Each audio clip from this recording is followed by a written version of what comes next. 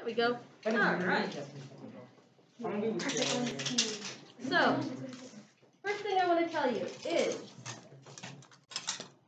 with knives, okay? These are kitchen knives. These are utensils. We use them as a tool to get food prepared, okay?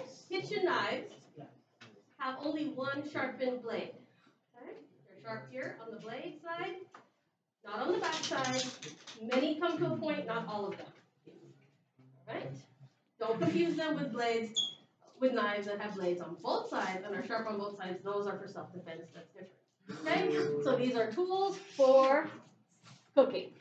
Okay? For getting food prepared. It has a handle and it has the blade.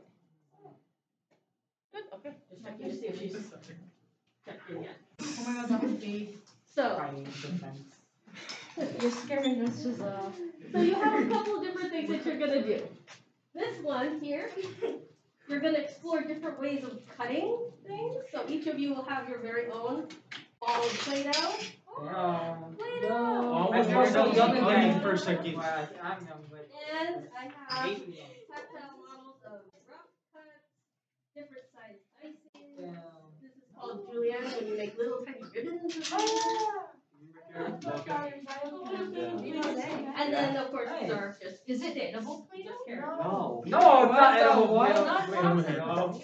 The Play-Doh I would not eat because it is equal parts flour and salt and water. Wait. Yeah, I would not eat that. That wouldn't taste great, but it would work just fine. No, but I heard that there's edible Play-Doh. Yeah, there is, but not this one.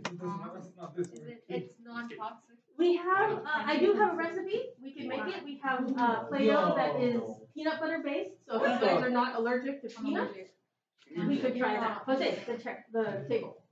Oh, no, thank you. Do not do that with a knife, okay? So you'll be there. You'll have plastic knives for that station. Over here, where you'll be exploring the different types of knives and the parts of the knives. And again, I have awesome tactile.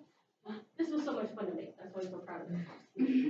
Oh yeah, when I walked into the room, that's what I saw you do. Yes, and this one, they're actually to scale for each knife, so you can see which is larger and smaller.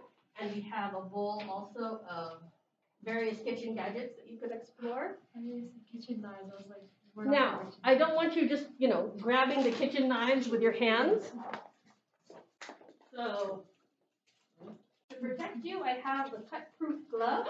If you do take the knife and try to stab your hand, the point of the knife will hurt you. You'll feel that. Yes. As far as actually slicing your hand, no. So please keep that in mind. Okay? And if you do poke your hand, you'll know. Yeah.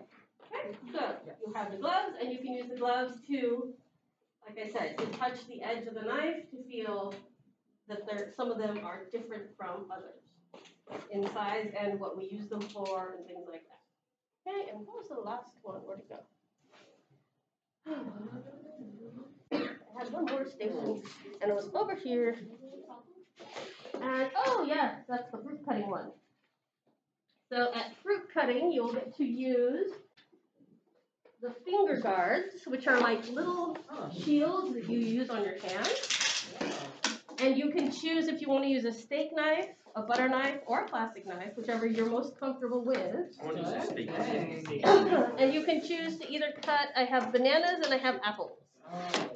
Like I said, if we had more time, which we will eventually, then we'll be able to actually cook and then eat. Yeah. This is like the preparation of flour.